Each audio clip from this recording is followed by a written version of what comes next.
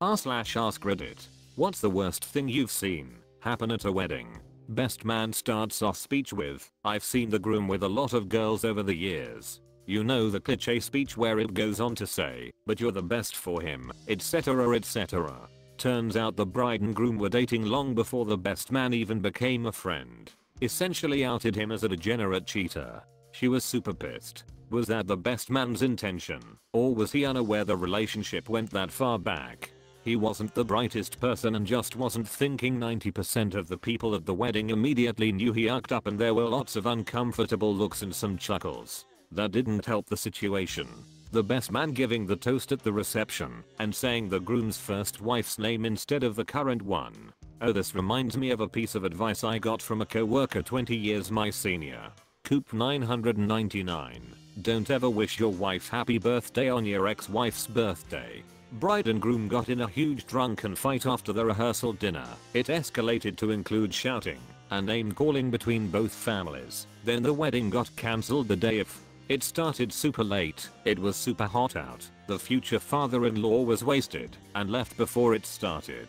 He then showed back up in a red bathrobe and his gun. Cops got called. It was a whole thing. Oh, and then after the reception we were all trying to convince one of our friends not to drive. He insisted he was fine. Drove his truck into the river. My brother's second wedding. For the first dance, the DJ played the wrong song for half a second before stopping and starting the right song. The bride disappeared for 2 hours afterwards because the wedding was ruined. I wonder if he'll hire the same DJ for his third wedding. Oh god, I can't deal with people like that. I have a family member who does this. The tiniest little thing goes a touch awry. Moment of awkwardness maybe, then back on track for a great day. But then they go and actually ruin the day, but throwing a tantrum. One of the bridesmaids was killed in an accident the night before the wedding. Saddest wedding I've ever seen. That's horrible. I was at a wedding where a car crashed with fatalities right next to the wedding, right when it was supposed to start. Outdoor wedding. Horrible. The bride's grandmother keeled over and died at the reception. Grandma really said I saw everything I needed to. Peace out. I'm going to hell for laughing at this. I had to break up a fist fight between the groom and the mother of the bride. Greek wedding. Then, matron of honor throwing up, just as the officiant was asking if anyone objected. My brother was in a wedding where as the bride said I do, the groom threw up all over her due to the bachelor party the night before. Bachelor parties a night before are a bad idea. That said, my brother had his then too. I probably still had stripper glitter on me. I've never understood the idea of the bachelor or bachelorette party the night before. I feel like the night before should be an early night's sleep and relaxing to make the next day as awesome as possible. Our celebrant told us if she smelt alcohol on either of us or we were visibly intoxicated she wouldn't do the ceremony. Neither of us were going to show up drunk, so it didn't matter much to us, but it did make me wonder how many bad experiences she'd had before making that statement. So our bachelorette parties. There was another one I read about on one of those weddings where you could tell it wouldn't last long. Threads where the groom and his ushers had decided to keep it dry the night before, but not the bride and her girls, who decided it was the last call for some serious clubbing. They came back really late and unsurprisingly dealt with their hangovers by drinking some more. The ceremony was delayed for an hour so they could get ready, or at least dressed. Several of the bridesmaids were so blitzed they stumbled and staggered down the aisle. The bride herself was able to walk straight, but had to rest her head on his shoulder the whole time. The post-ceremony pics were pretty much limited to the groom and ushers making straight and goofy poses together in a local park, as the bridal side of the party were too drunk to get out of the limo, where they drank more. Apparently at the reception the groom apologized to the guests and more or less implied he would be seeking an annulment. I went to a friend of mine's aunt's wedding.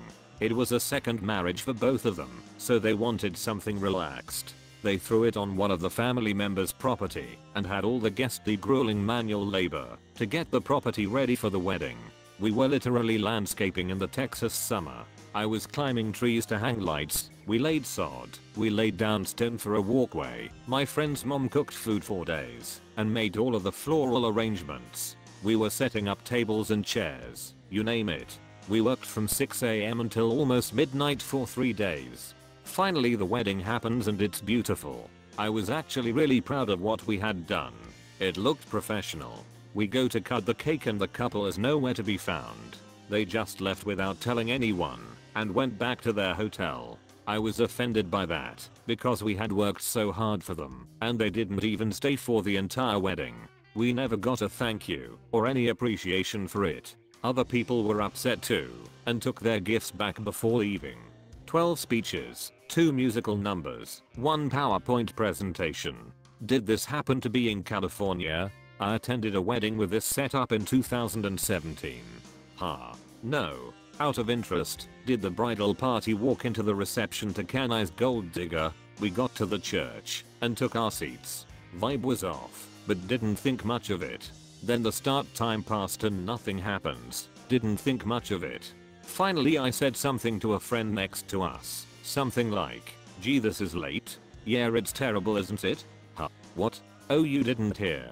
The entire wedding party got food poisoning from the rehearsal dinner the night before. One bridesmaid, then another, then siblings, parents, bride, and groom, everybody.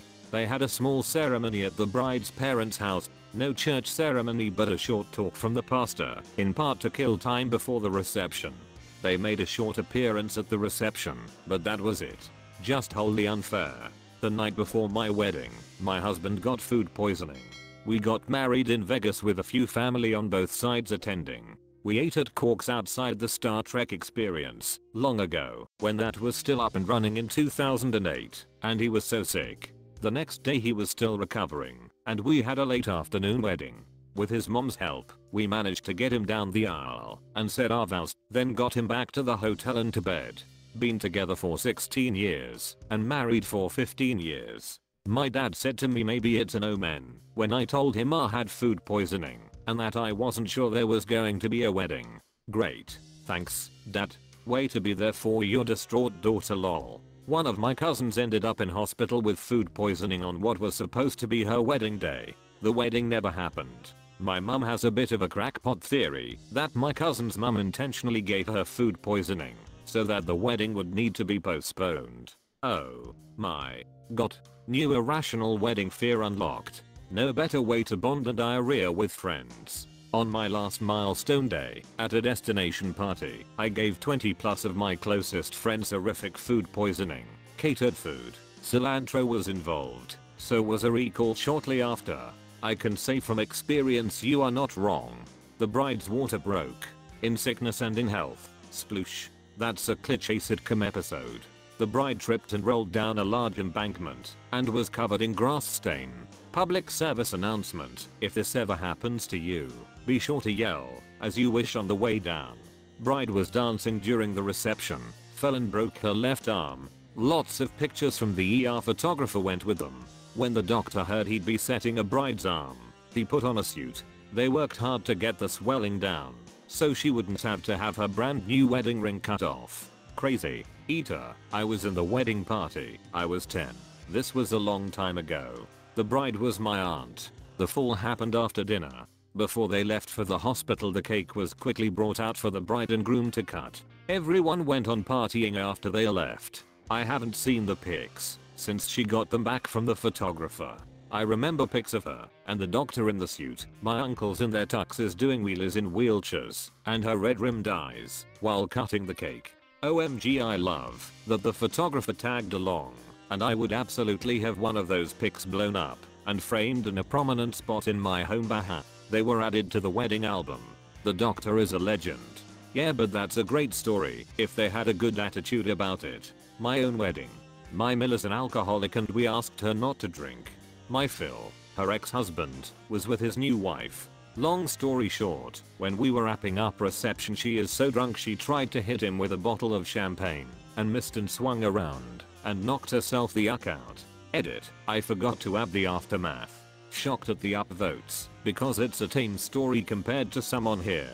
We were asked to leave immediately, obviously, and had to do something with her. We were so mad that we decided to drop her off at the police station and they took her to Detix for the night. Question mark. Edit 2, and this is the tamest story I have about my good ol' Mill. Imagine that. Problem took care of itself. Great. A giant brush-tail possum fell through the ceiling at my cousin's wedding. The bartenders managed to chase it with a broom into the supply closet behind the bar before calling security, who called a pest removalist. The question was about the worst moments, not best. I would be ecstatic if this happened at my wedding, only if the possum was unharmed, of course. The chances of getting killed by a possum at a wedding are low, but never zero. Classic Winston mess around. I can't stop laughing because the first image that popped into my mind was Angela's cat falling out through the ceiling in the office. Alright, not a disaster, but funny. My wife and I booked out a small hotel in Nicaragua for the wedding. I cue the music to start the ceremony. The music starts, and there's this long delay. All of a sudden, from around the corner we hear "My veil is stuck in the cactus." One of my best friends was the officiant, and there's a great photo sequence of us going from puzzled to hysterical laughter up front. My veil is stuck in the cactus. That's one of those inside jokes you spring on each other in mixed company 37 years later and no one but you knows what the hell is going on. Husband making out with a bridesmaid on the dancer floor. I know a portion of the friends there knew they had an open relationship, but I seriously doubt Grandma and Aunt Carol were in on it. Jesus, why even get married? Like, wouldn't you have at least some rules set up? Like no making out with other girls at our wedding? In reverse order, if they are doing the polyamory thing correctly, yes, there are rules. Awkward for others, but only a dick move if it wasn't agreed to. I'm on team awkward and that shouldn't have happened. But I'm not one who can do polyamory, but I try not to yuck others' yum. And as to why get married? Taxes. Taxes, legal protections, insurance breaks, and various other monetary benefits. Marriage only has as much of a religious connotation as the people involved give it. It has much more to do with government benefits than anything. No one brought up religion. Marriage has a secular personal significance too for most people. The tax benefits don't require a whole wedding celebration. So if you're having one of those, it's presumably to celebrate your love for this particular person and, you know, focus on them. To begin with, there were sustained 40 below zero F temps, so a lot of guests did not attend at the last minute. The mom and best man, who had just met the day before, disappeared for a bit, and the bride searched and found that they had used the groom's parents' van as a place to have sex. Problem was that Ma had just given birth to a baby a few weeks before, and she was hemorrhaging. Bride left with Ma to go to the ER. In the meantime, a huge percentage of the guests started getting violently ill. As it turned out, the beef was tainted. The health department shut down the caterer some days later, and all guests had to be contacted to see who ate the beef. This is all first-hand factual info. I was there. I lived this. Thank God I ate the chicken. The couple divorced 18 months later. My wife Sabi straight up told me to get familiar with myself for a few months at least after our first child was born. I think she recommended at least 6 weeks before intimacy and even longer if we wanted to try for another child. I mean, women are still bleeding and have an open wound in their uterus for 6 weeks after birth, so yeah, you wouldn't want to be introducing anything up there. Bride punched her new sister-in-law. She got caught having sex with the bride's 17-year-old son in the kitchen of the church. This literally was Friday night.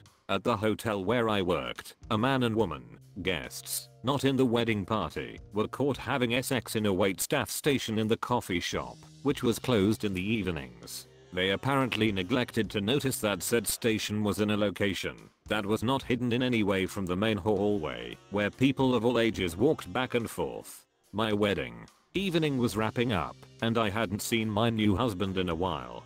He had taken off to local bars to continue partying with friends without his new bride. My bill, as advised by my heavily pregnant sister, escorted me to find him somewhere. We were in our mid-30s. I'm daily grateful for my sister and Bill in my life. And even more grateful ex is long gone. This exact thing happened at my cousin's wedding. It was time to cut the cake and the groom was nowhere to be found. Her brother found him at a nearby bar with some of his groomsmen. My cousin married into a very religious family. During the after party, somebody spiked the punch, so to rid the room of the sin of alcohol, one of the religious people set the table and punch bowl on fire. That's metal AF. Even Jesus flipped a table or two in his time. I grew up in a ghetto in LA in a Mexican neighborhood. It was summer after 11th grade and I went to a wedding reception for a Russian guy in the backyard of a house, my older brother's friend. His bride was about 17, blonde and pretty. She spoke no English and was brought over from the old country to marry him. He was 18, but seemed 30 and was always drunk. They both were very drunk and argued all day in Russian. The people had just started dancing in the garage and the bride grabbed my hand and pulled me to the dance floor. She danced too close and started grabbing my balls. I pushed her away several times and then left the dance floor. The best man came up and said, "Hey, I saw what happened." I cut him off and said nothing happened. He said, "I know, and on behalf of Bill I just wanted to thank you." Things were getting chaotic and I thought I was gonna have to fight if I didn't leave soon. 20 minutes later the groom was passed out at a table. I was leaving and walked past the garage and saw something terrible. The bride was on her knees blowing some guy and a bunch of other guys were blocking the view laughing and waiting. I felt like throwing up. I never saw any of them again. That's the worst thing I ever saw at a wedding. Thank you.